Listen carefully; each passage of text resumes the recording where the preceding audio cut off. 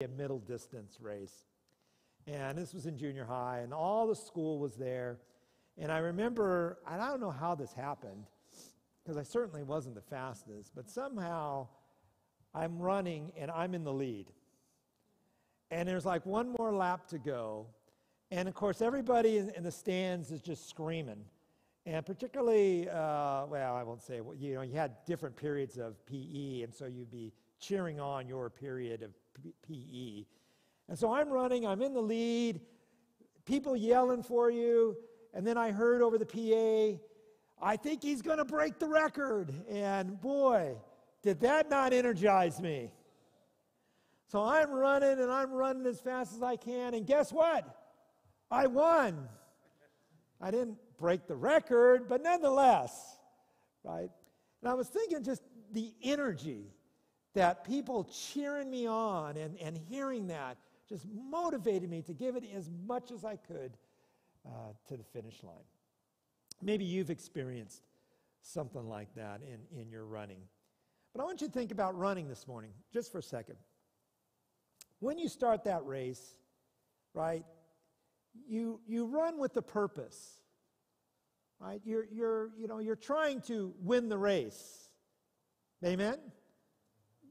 But even if you, like for example, if I was to go run a 5K right now, it's not about winning it, it's about finishing it, right? So that's part of it. Just winning is the finishing. Amen? You're just trying to do that. There's a purpose, there's a direction that you are going as you are running. It's interesting that in Scripture, the writer of Hebrews is going to use as a metaphor for the Christian life running a race. Running a race. And it is a very good metaphor for us when we talk about living the Christian life. It is a race. It's not a sprint. It's more like a marathon. And there's a lot of similarities, right? Because there is a direction that we are running. There is a purpose in what we do in life. And much like running, it's not easy. Marathoners talk about hitting a wall. It's difficult. There are going to be times in your walk of faith that it is going to be hard. It's going to be difficult. It's going to be a challenge. And that's exactly what this writer of Hebrews is saying to this church who is feeling the heat of persecution. He's going to tell them, listen, you need to keep running the race, and I want you to run it with endurance. So if you have your Bibles, please turn to Hebrews chapter 12. Hebrews chapter 12. As we continue our series going through the book of Hebrews, we're coming to a section that is very practical. In fact, for the rest of the book, it's very practical. It's practical about how to live the Christian life. Right? And so we've entitled this series, The Race Set Before Us, because the Christian life is a race. It is a race that we are running. And the writer of Hebrews here is describing how to live a life of faith, how to run that life of faith, how to live it. So God has placed us in this race, and we are to finish it. We have a goal, and we have a purpose. I like the way William Barclay puts it. The Christian is not an unconcerned stroller along the byways of life. He's a wayfarer on the high road. He's not a tourist who returns each night to the place where he starts. He is a pilgrim who is forever on the way. The goal is nothing less than the likeness of Christ. That's what we're trying to do in our life. Every day we should be taking a step more and more as we live by faith to be like our Lord. That's growing. That's our direction. That should be our purpose. And it's all to his glory. So this morning we're going to consider the race that we are in. And in particular, I want us to talk about running the race that's set before us and running with endurance. Look, if you would, in verse 1 of Hebrews 12. It says, "Therefore, since we have so great a cloud of witnesses surrounding us, let us also lay aside every encumbrance and the sin which so easily entangles us, and let us run with endurance the race that is set before us." So this morning we want to look at how to run the race with endurance. The preacher encourages his audience to run with this endurance, the race that's set before them. And what is endurance?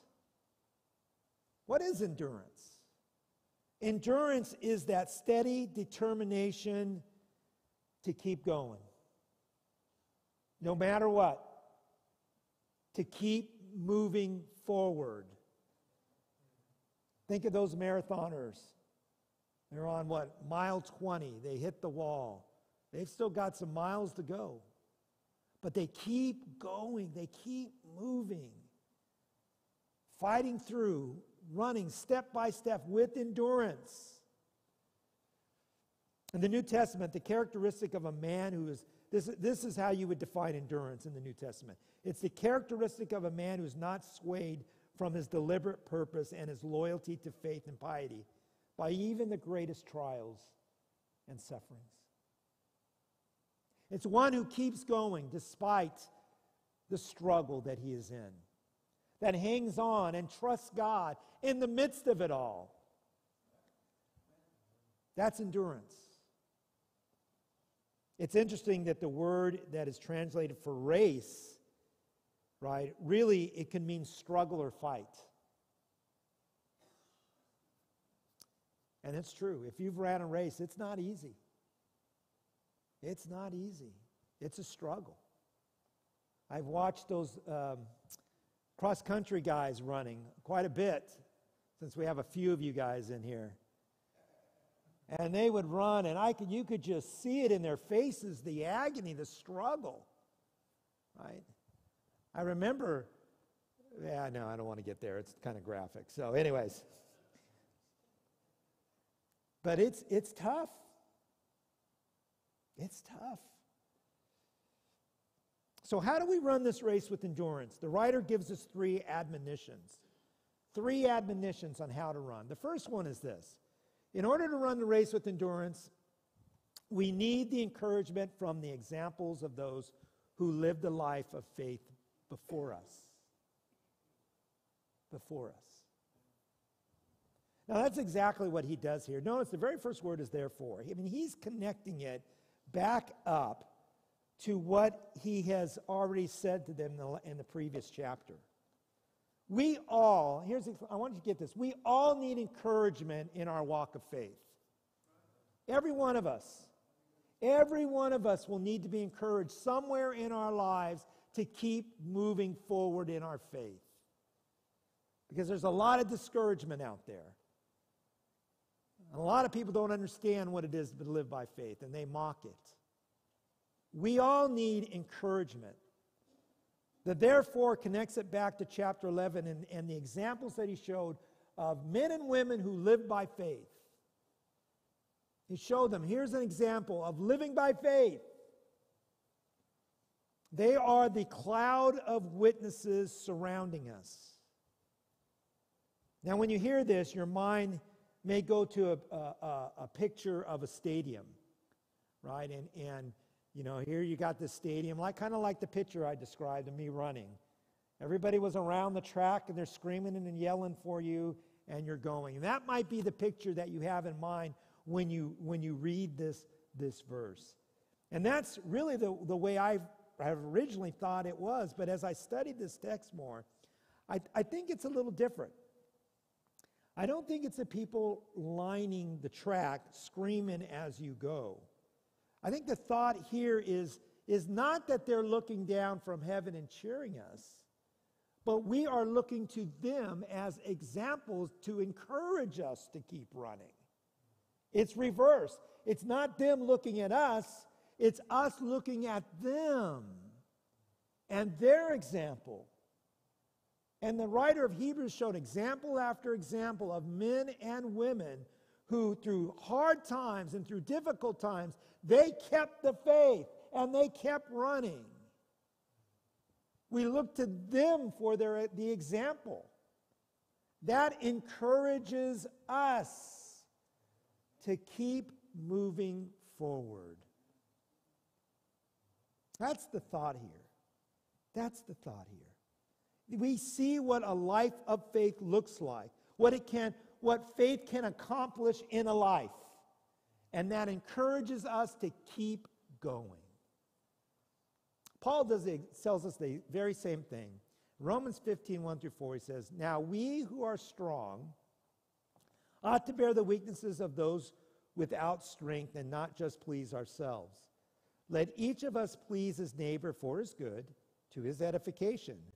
For even Christ did not please himself, but as it is written, the reproaches of those who reproached thee fell upon me." Now here's the point I want us to get. For whatever was written in earlier times was written, what? For our instruction, that through perseverance and the encouragement of Scriptures, we might have hope. How do we find encouragement to keep taking that next step of faith when things are just getting so hard and so difficult? We go back to Scripture and we see the example of God working in the lives of men and women of faith. And we can see what God has done and what He did in their lives. And that gives us encouragement to keep going, to keep trusting, knowing God has got this under control.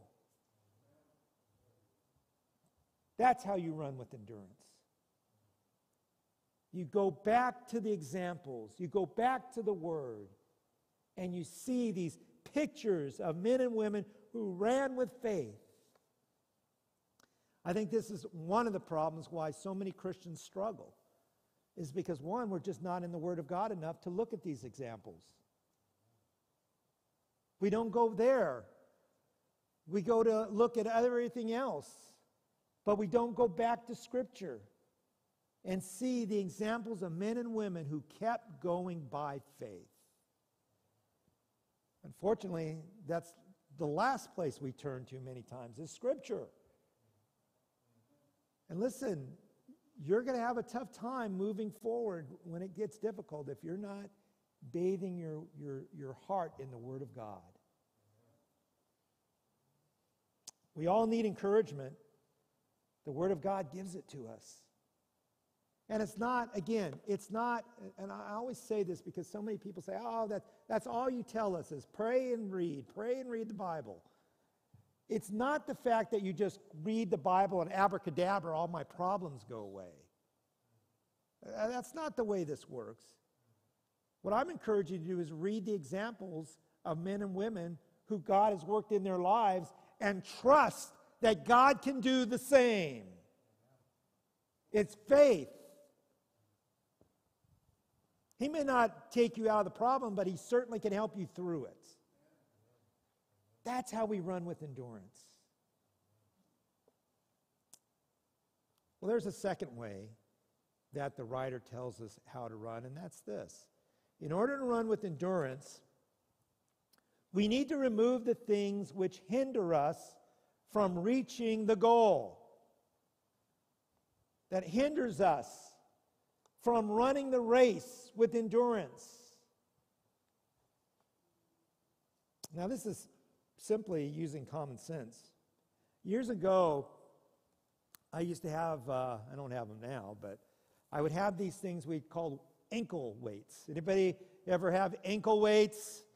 Some of you still do, right? And what do? You go out there and you put those weights on and you run, and it builds up strength in your legs, right?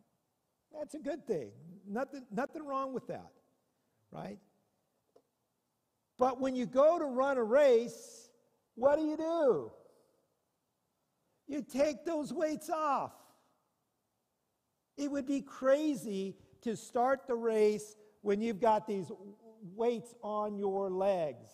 Why would you do that? It makes no sense. It's also like, when you see the track people come out, they're out there, they're warming up, they've got their sweats on, right? They got their sweats on. They're warming up. They're loosening up. But when they race, what do? They take them off. It's crazy to try to race in a blue jeans. Why would you do that? You want to get clothing that's light and free where you can run. You lay aside all the weights that would hinder you from running.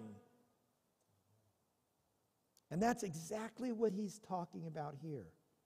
The preacher is encouraging the church to lay aside any encumbrance and the sin that entangles us. That's what he says in verse 1. Let us lay aside every encumbrance, 1, and the sin, 2, which so easily entangles us. So 2 things we're to lay off here. And the first one is this. The encumbrance does not mean something that is necessarily bad. It doesn't mean some kind of that you're doing something that is wrong in any way, right? That's the encumbrance that he's speaking about here. But the reality is there are some things in life that may be good, but may be hindering us in our walk of faith. That's not helping us in our growth. That's keeping us from being who God wants us to be. Again, it's not something that's bad. It could be something very okay, something that's normal and right. But it's just in the way of our journey. And that's the hard truth. Some things in life must be rejected if we want to faithfully run. And that's hard for us to get our heads around. If something is getting in the way of your relationship with Jesus and your spiritual growth, then the writer is telling us, hey, we need to get rid of it. Just like you would get rid of a weight before you would run. Listen, this could be anything from being in front of a screen too much or being involved in too many activities.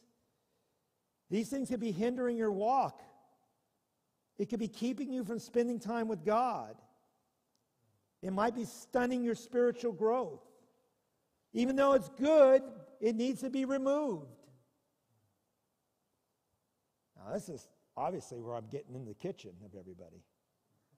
Because if you're like me, this is something that I have to think about. Because like you, I struggle with trying to make sure that I have my time with God and His Word just for me, to feed my soul. And if I struggle, I know you do too. Because you guys are busy and you guys are working and you guys got life. It's difficult. Amen? So we need to think through these things. And the issue is probably different for each one of us. But we need to evaluate our lives. That's truth.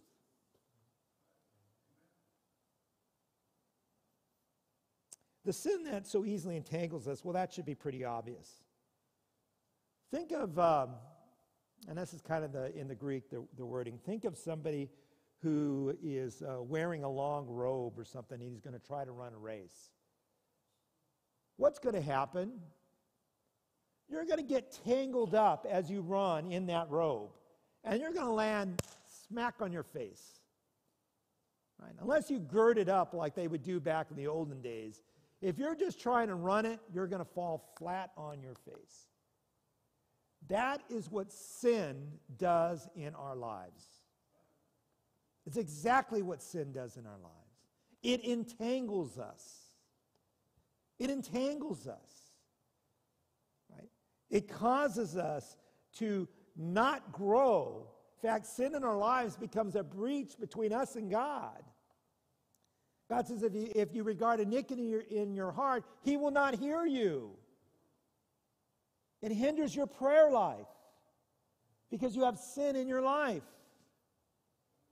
Sin is an issue, and it will trip you up. I don't care who you are, it will trip you up. It'll stop you from running. And that's the point. Sin is never for your benefit, folks. It is always a train wreck waiting to happen. You may be enjoying it for a while, but it will come back and bite you. It will bite you. You know when you're doing it, and you know when you're hiding it. It will come back and get you. So what's the answer? To put it off. To repent. Say, God, help me not go down this road again. Help me to take this weight off. The point is, it's really hard to run the race that God has set for us to run when we've got so many things hindering us. So many things tripping us up. So I will ask you the question, and this is where we need to discern. Are you living more like Jesus this year than this time last year? Have you thought about that?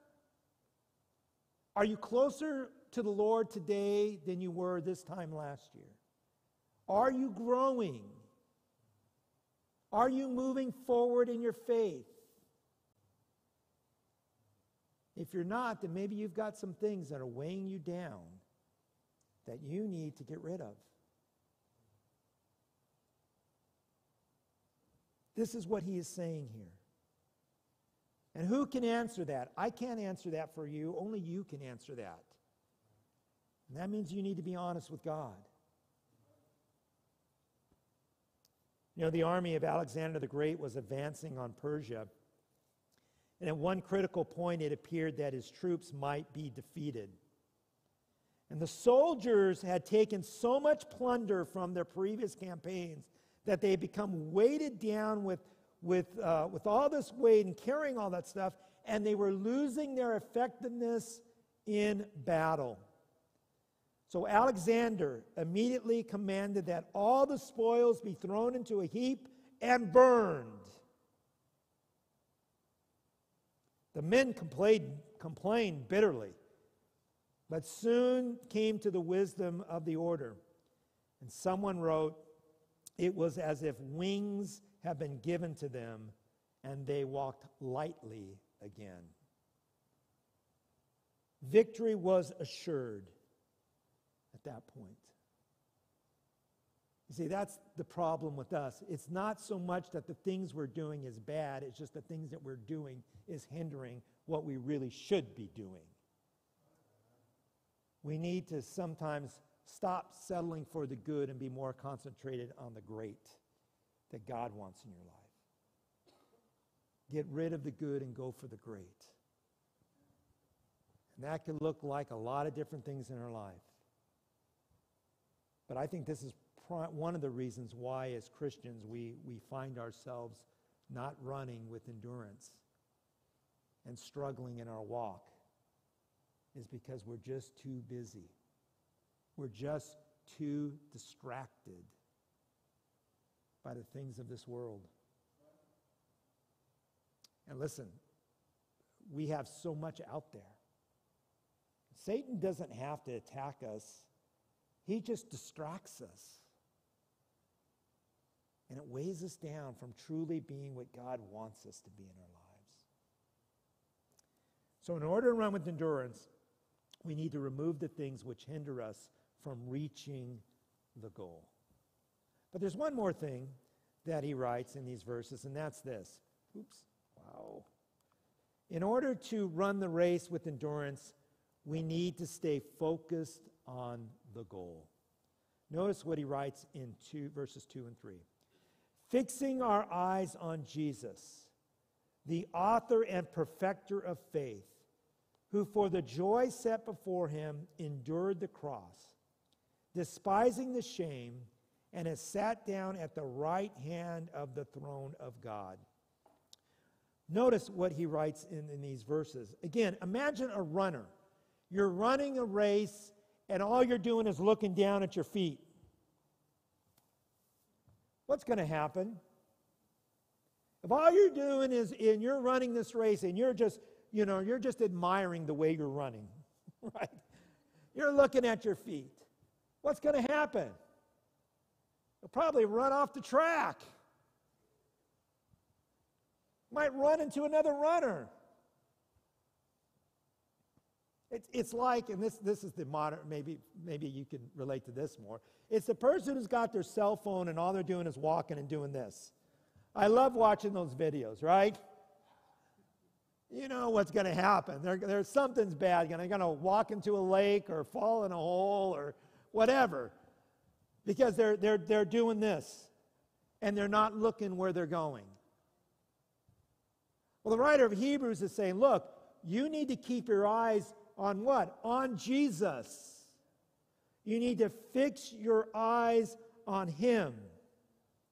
The word fix carries the idea of looking away from other things and putting your attention on this. That's the thought there. It's getting your eyes off of the world and focusing them on Christ. It is the song that we used to sing a lot. I have decided to follow Jesus. No looking back, no looking back. That's exactly what this is. The runner is not to look at the crowd around him, but to look ahead at the course. So are we. The writer is pleading with this church to turn their eyes away from their problems and turn them and put them on Jesus. Notice how he defines Jesus. It says, fixing our eyes on Jesus, the author and perfecter of the faith. He is it, folks. That's who we're to look to. It is him who we trust in.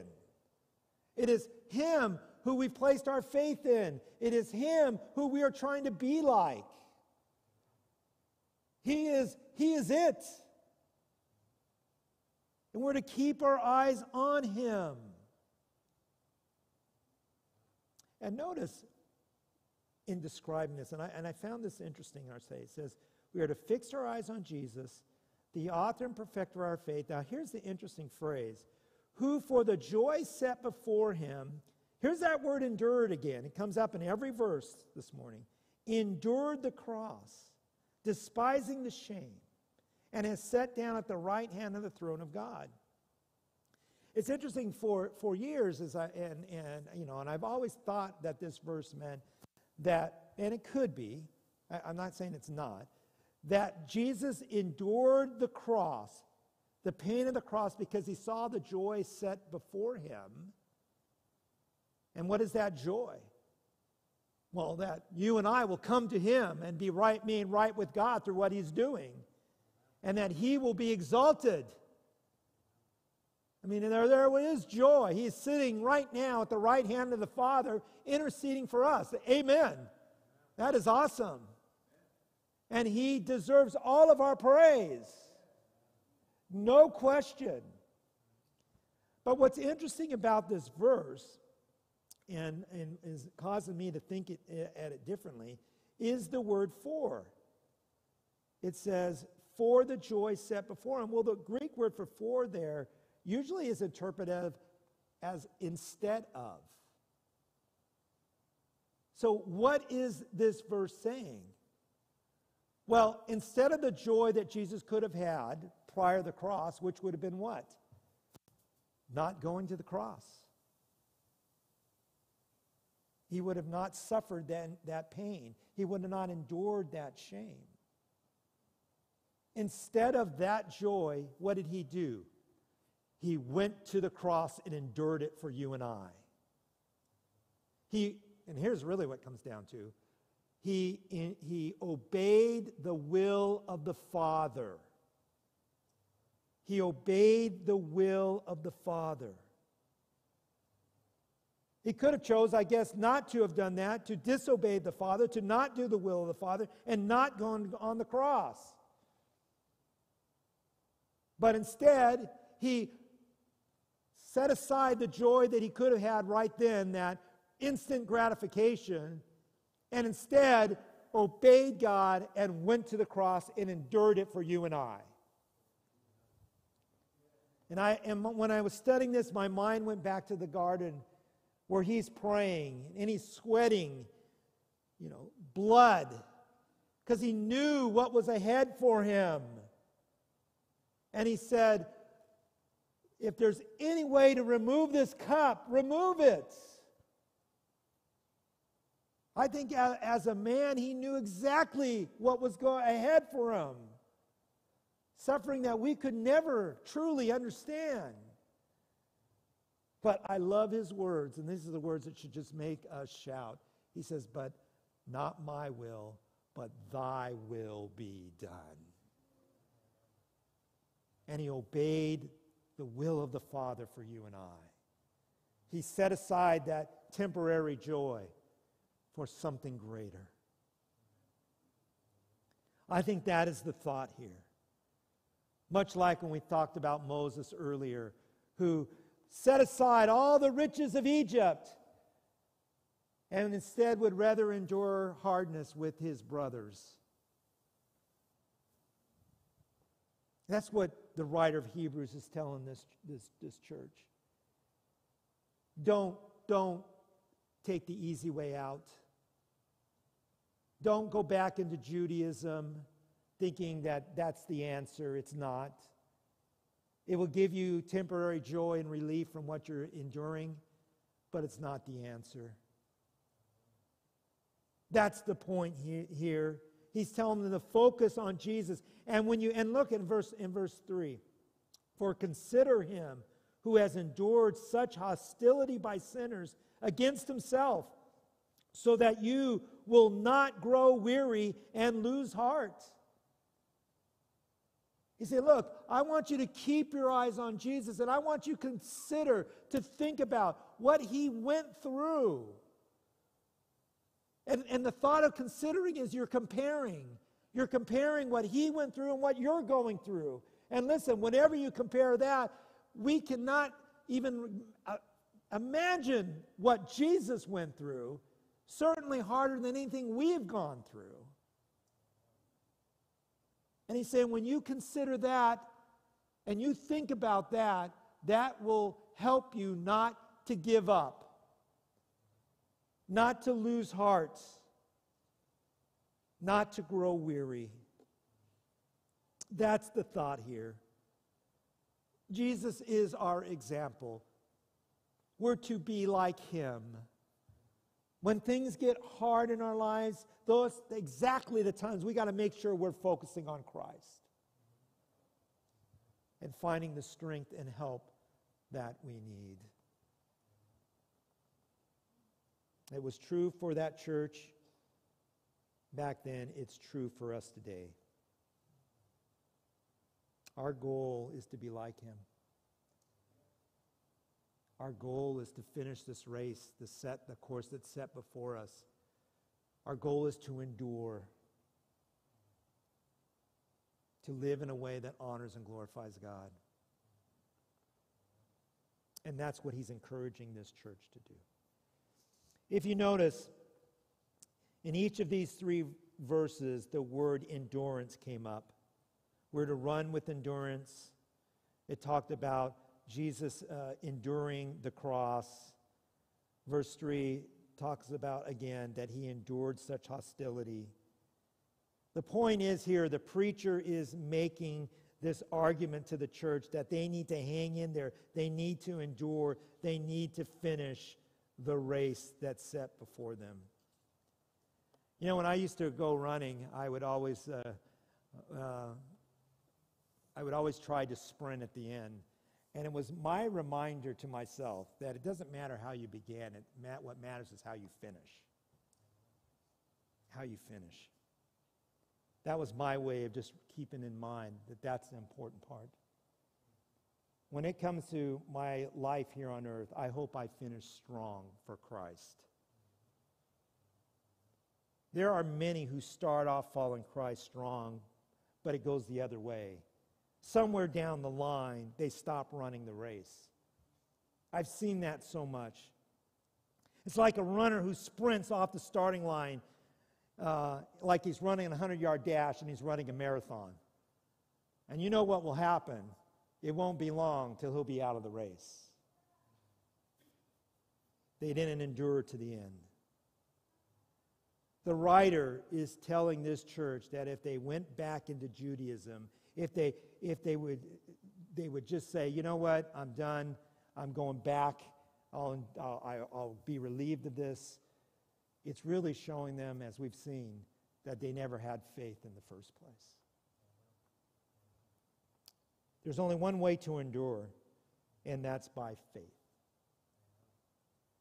Now, as I mentioned, I've seen a lot of people now, people that I used to hang around with, who professed Christ for many years, and then they just stopped. They're out of the race. I mean, it's not just the fact that they don't attend and worship God anymore. It's the fact that they don't care. That they're not concerned about anything with God at all. And they've embraced the values of the world. I don't understand that. I don't know why they stopped. I can't read their hearts, but they just dropped out of the race. Now again, was there ever faith in the first place? I don't know. I can't read their hearts. That's between them and God. And I don't know why they stopped. And you know what? Maybe God will get a hold of their heart and they'll get back in the race. To that I say amen. I think a true child of God, that's exactly what happens. Is they may go away for a while and God gets a hold of their heart, and guess what? They're even on fire more so now as they live for Christ. That can happen, amen? I mean, as long as we've got breath, there's hope. God can do a work in any life. I truly believe that. But that's not about others, it's about us. It's about me. I want to finish my walk with endurance, with faith. God wants us to run this race with endurance, and it takes God for us to do that. It takes faith. So let me just say, how are you doing in the race? Are you taking time to find encouragement in God's Word? I hope you are. Are you examining your life to see if there's anything hindering from the race that you're running? I think you should.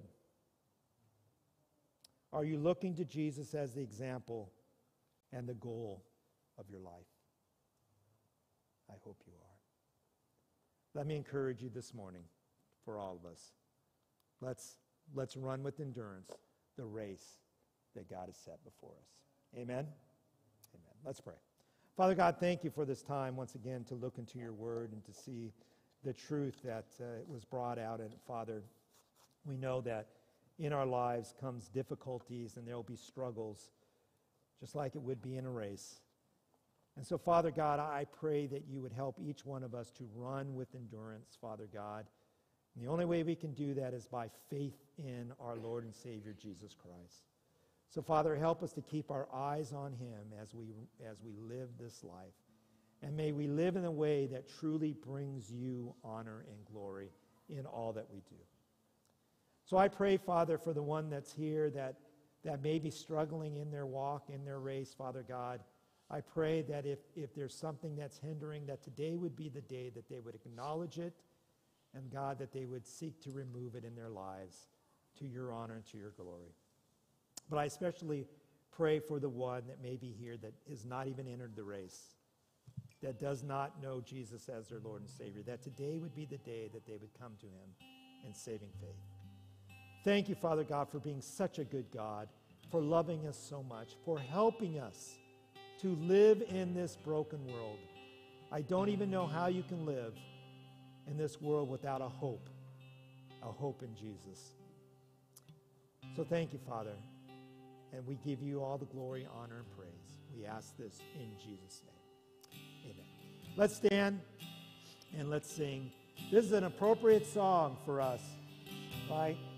This is the song to talk about when we're talking about laying aside all our weights that would hinder us from doing what God is wanting us to do.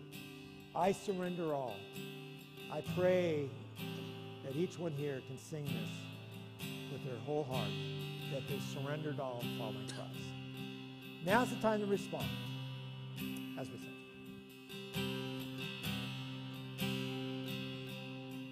And all to Jesus I surrender, all to Him I freely give, and I will ever love and trust Him in His presence daily live, and I surrender all.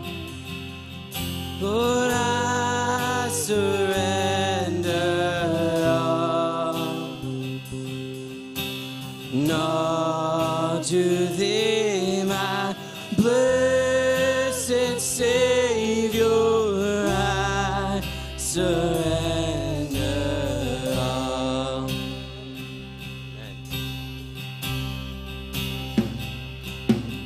And all to Jesus I surrender, humbly at His feet I bow. Oh, worldly pleasures all forsaken, take me, Jesus, take me now. Oh, I surrender all. Oh, I surrender all. And all to Thee, my blessed Savior, I surrender all. And all to Jesus I surrender. Lord, I give myself to Thee, and fill me with Thy love and power. Let Thy blessing fall on me, and I surrender. Amen. And I surrender all. Sing this out. Oh, all to Thee, my blessed Savior, I surrender all. Amen. I love that song. Because whatever we give to God, listen, we're going to get more in return. Amen? Amen. Absolutely. You may be seated. We're going to take a moment for announcements, and then we will go outside and have a time of refreshments, coffee, and donuts. Amen. All right, so I'm going to ask our ushers to come forward. I know we're going to need a few here. Again, this is an opportunity for our church to give back to God and to just give back what He's given us so freely. And so, again, if you're a guest, thanks for being with us. You're in no way compelled to give. This is our way of our church family to give back to our great Lord. All right, in your pews are the communication cards. If you're a guest, thanks for being with us. Please fill out the card. Let us know you were here. I would love to send you a card just thanking you for being with us. And if we can be of any help to you, please let us know. If you have a prayer request that you'd like to share, that you would like the church to pray about, please write it down. And again, fill out these cards, drop in the offering plate.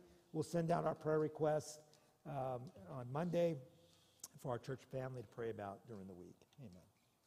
Wednesday night, we're going to continue our study through the book of Revelation. We are in chapter 19. And this Wednesday night should be a good one. Our Lord returns, so amen. I hope he returns so I don't have to do the lesson. That would be awesome. Amen.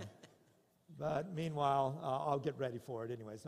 We should all be ready for his return. Amen. All right. So there we go. Also, during the week, we have 2 Zoom Bible studies to be aware of. The youth have their Bible study from 7:30 to 8:30. So all the information is a bulletin. Also, Thursday night, we have an adult Bible study that meets on Zoom, and that begins at 8 o'clock. All right, Celebrate Recovery. Here's a great opportunity for you to get a little more support and encouragement from brothers and sisters if you're going through a difficult season in your life. There's the place to go, 5 o'clock on Saturday nights. Next week, we will have our Welcome to FMBC class. So if you're interested in knowing more about our church and how to join, this is the class to go to. We'll tell you everything, who we are, what we believe. You can ask any questions you want. This is just sign up at the Welcome Center. It'll be upstairs next week at 10:45. All right, and also next week, we're looking forward to just time for us to hang out together. A lot of times we don't get the time during the week to just spend and talk and fellowship. Well, we'll do that and play some games at the same time. So come on out. We'll have some hot dogs and hamburgers. We'll play some board games. Just a great time of fellowship. All are welcome. Please sign up at the Welcome Center so we can get an idea with food if you're going to plan on going. But we're just going to hang out, play some games. I'm going to try to talk Vince into bringing Ticket to Ride, if you ever played that game. One of my favorites, so we'll play that. And just all kinds of games and just fun. So come on out, and that'll be this next Sunday. All right, the next outreach is Saturday, April 27th. So if you'd like to be a part of this, you're more than welcome to join us as we go out into the community and tell people about Jesus. Amen. And Youth Movie Day. So our youth will be having a movie day on Sunday, April 28th from 12 to 4. They'll be watching the movie The Iron Giant. So there'll be snacks, food, and drinks. So come on out for that, all you youth. Should be a good time. For more information, talk to Vince over here about it. And VBS, all right, we're already just getting excited about that. That will be happening on July 19th through 21st. So you'll be getting more information about that the closer we get. So we'll be praying about that event as we reach out in the neighborhood and tell children about Jesus. Amen. And for more information, check our webpage, fmbcbellflower.org. Amen. I'm going to ask Vince if you'd come forward and bless the offering this morning. Stand, please. Let's pray. Dear Heavenly Father, we just thank you for this message, God. We just thank you for this just example, God, of just how we can just persevere, Lord. Just help us, please, to just apply this message to our lives, God. And or just when times get tough, just help us trust in you and just persevere through whatever trials we may go through, God. And just, Lord, just bless this offering. Just use it to further your ministries, Lord. And just forgive us of our sins, Lord. And we just love you and we thank you for all you do. In Jesus' name we pray. Amen.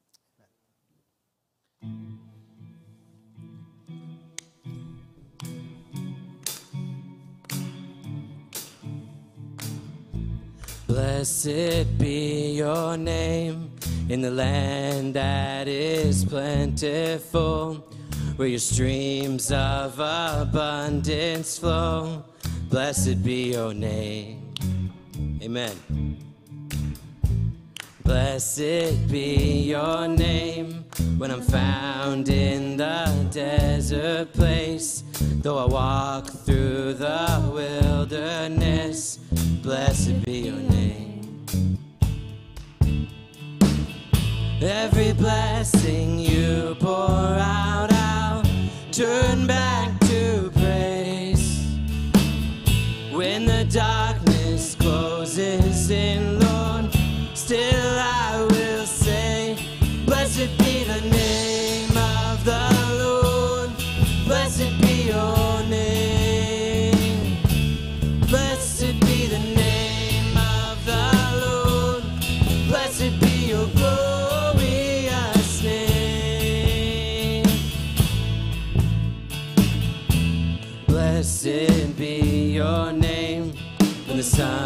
shining down on me when the world's all as it should be. Blessed be your name.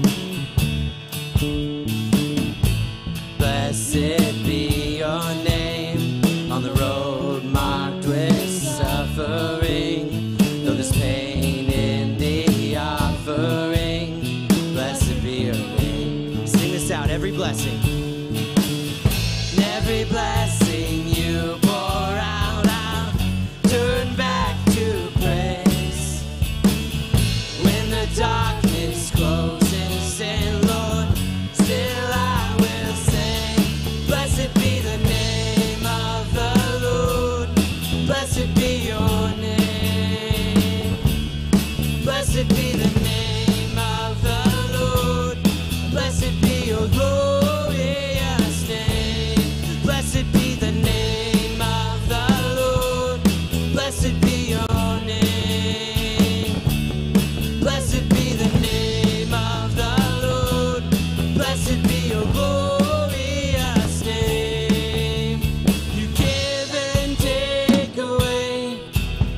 You give and take away. My heart will choose to say, Lord, blessed be your name. Lord, you give and take away. You give and take away. My heart will choose to say, Lord, blessed be your name. Blessed be the name of the Lord. Blessed be your name. Blessed be the name of the Lord. Blessed be your glorious name. Blessed be the name of the Lord. Blessed be your name. Blessed be the name of the Lord. Blessed be your glorious name. And all God's people said, amen. Have a great week.